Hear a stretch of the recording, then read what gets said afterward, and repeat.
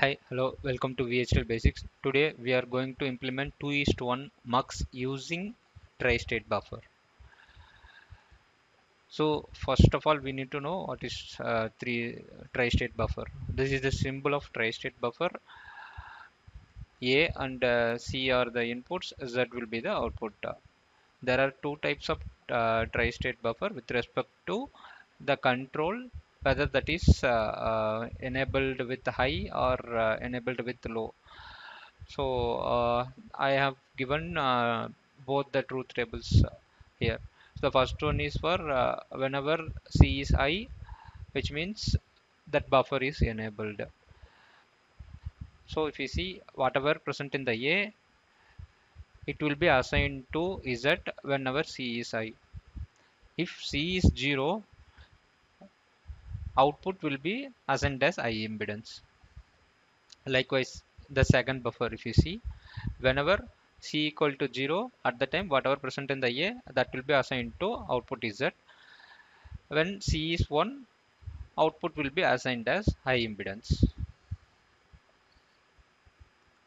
So this is the simple diagram of 2:1 mux, where I0, I1 and select are the input and output Z. If you see the truth table here, whenever select is 0, whatever present in the I0, that will be assigned to output Z. Whenever select is 1, whatever present in the I1, that will be assigned to output Z. This is this Boolean expression of 2:1 mux. Z equal to select bar dot I0 plus select dot I1. Now implementation of 2:1 mux using tri-state buffer. So if you see here, we are going to use both type of tri-state buffer. So if you take this first buffer, when select is 0, this is enabled, which means whatever present in the I0, that will be assigned to the output Z. In the case of second buffer, when select is 0, this has been disabled, output will be assigned as high impedance.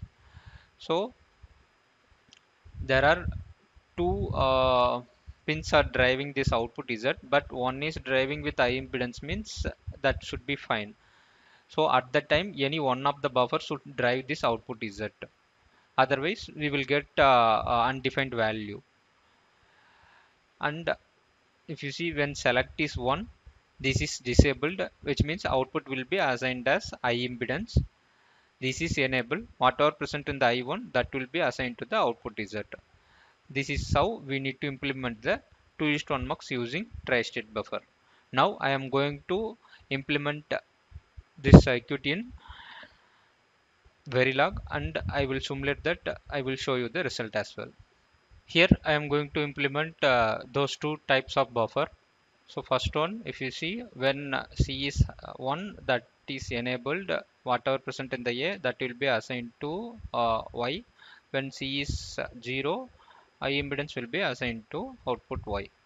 Here in this buffer, when C is 0, input A will be assigned to output Y. When C is 1, I impedance will be assigned to the output Y. Here I am going to implement mux using tri-state buffer. If you see here, this buffer is enabled when C is 0. This buffer is enabled when C is 1. So in place of A, I am giving I0. In place of C, I am connecting select, and in place of output Y, I am connecting Z. Here I am connecting I1 to A, select to C, and output Z I am connecting to Y. So if select is 0, I0 will be assigned to Z. This buffer is disabled at the time. When select is 1, this buffer is disabled and I1 will be assigned to output Z. This is what functionality of the 2:1 mux. This is the test bench for 2:1 mux, where I am going to instantiate that mux using buffer module. So here I am declaring I0, I1 select as a register. Since those three are input, I am as a declaring wire as Z as wire, since that is output of the mux. So here I am instantiating that mux using buffer module, and here I am toggling the input values. Now I will explain with the waveform.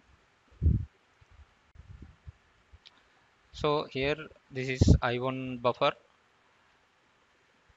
When select is 1, whatever present in this A, that will be reflected in output Y.